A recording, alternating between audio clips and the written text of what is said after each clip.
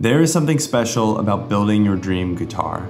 It takes time, it takes intentionality, and it takes deliberate action. It requires you to slow down and to think through the implication of every single choice. How does the pickguard match the body? Are the tuning pegs aligned? What pickups best suit this guitar? All of those decisions are yours to make, and the process is super exciting, but it's stressful and so rewarding. I've spent the last 3 years thinking through, planning, designing, and now finally building this guitar. And today I am so excited to show you everything that went into this project. So let's get started. Over 3 years ago was when I first started to plan and design what was going to be my dream guitar build. I started by using a spreadsheet that I found on Proformer magazine that helped lay out everything that I needed for this guitar. That, in combination with Warmoth Virtual Builder, I was able to get a really good idea of everything that I wanted and, more importantly, understand how much everything would cost. When I first started planning this guitar, I had a budget of around $2,000 and knew this guitar would be more expensive. So it was going to be something that I needed to slowly piece together over time. Thankfully now, I'm in a position where Warmoth gave me the body for free and Lambertones provided the pickups, which helped significantly reduce the overall cost. However, I paid for everything else out of my pocket, and everything else you see on the spreadsheet is the actual cost that I paid. This is my third Warmoth build, and I've always really liked their bodies and their necks, and they are my personal favorite. However, I've also used companies like Musicraft, USA Custom Guitars, Park Lane Guitars, and All Parts. Now, I spent most of my time on this build during this planning phase because I really wanted to organize my thoughts and figure out what I truly wanted. In my opinion, if you spend more time planning, you're gonna be happier with the end result and you're gonna love what you build even more. If you've never done a build before and you hear nothing else from this entire video, listen to this. Slow down, take your time, and enjoy the process.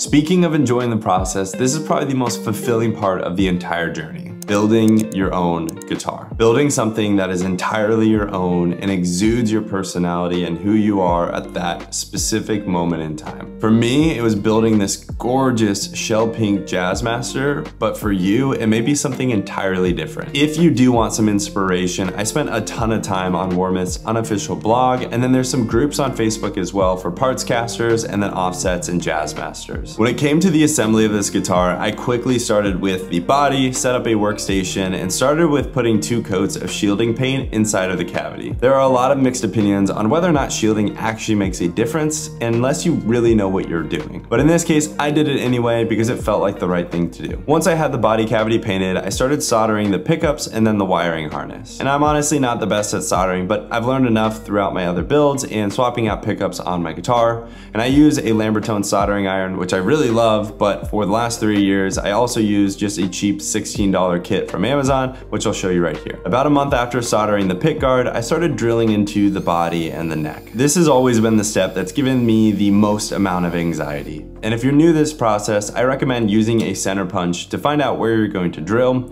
Start with the drill in reverse, and then very slowly start drilling into the body as to not chip the paint. One area where I did screw up was installing the strap button on the upper bout. As you can see, I angled the strap button instead of mounting it straight on, and this really only affects it if I mount a strap to the guitar. And for me, I'm okay with this, and I lean into the fact that it's not perfect. It's one of those things that will only ever be noticed if I point it out to somebody else. Finally, I finished up with the neck by aligning the tuners and the string tree. For the tuning pegs, I just took my sweet time and used a level to make sure that each of the next tuning pegs was in line with the last, and it turned out great. For aligning the string tree, I mounted the neck to the body and installed the low and the high E string on the guitar, and then just made sure the neck was as straight as possible, and then just kind of visually gauged where the string tree would go and placed it there. Once I had everything finished, I mounted the neck to the body, and frankly, I was a little disappointed at first. Mostly because the neck didn't quite feel like it fit the body of the guitar. And this was partially because I thought that the neck finish was a little too white and a little too clean to fit the overall aesthetic of the guitar. I went with Warmoth's clear satin nitro finish, and again, it just felt too pure for this guitar.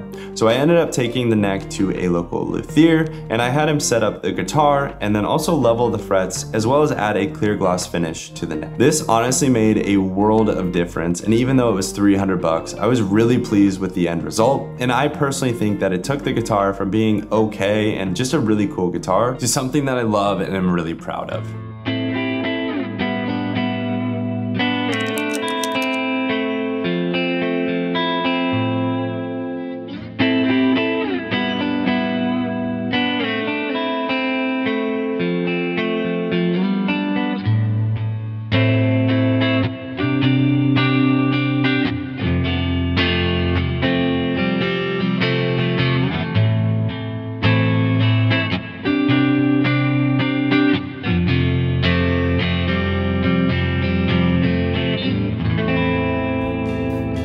Honestly, most of this build's inspiration came just from me wanting a shell pink guitar. From there, I really wanted to create something that was unique and that I hadn't seen elsewhere. And this is where the chamber body came into play. I hadn't seen many Jazzmasters with an F-hole, and in my opinion, it not only adds a really classy look, but it highlights the body shape and the pickguard as well. Originally, I also wanted binding around the body. However, because of Warmoth's wait times, I decided not to go with this. However, I did decide to go with binding on the neck, and in my opinion, this really helps bring the entire guitar together. The white dots match the white hardware, and the parchment binding matches the parchment pickguard. Similarly, I wanted something that played like my previous Sir JM. So I went with a more modern neck feel and playability with a C-shaped neck, stainless steel 6105 frets, modern nut spacing, a tusk nut, and then locking Grover tuners. For the body, I ordered an Emerson custom wiring harness and then decided to go with Lambertone ristrettos for the pickups. I already have a Novo with Lindy Fralin P90s, and I opted for the ristrettos because I feel like I wanted something that was a little bit more clear and articulate,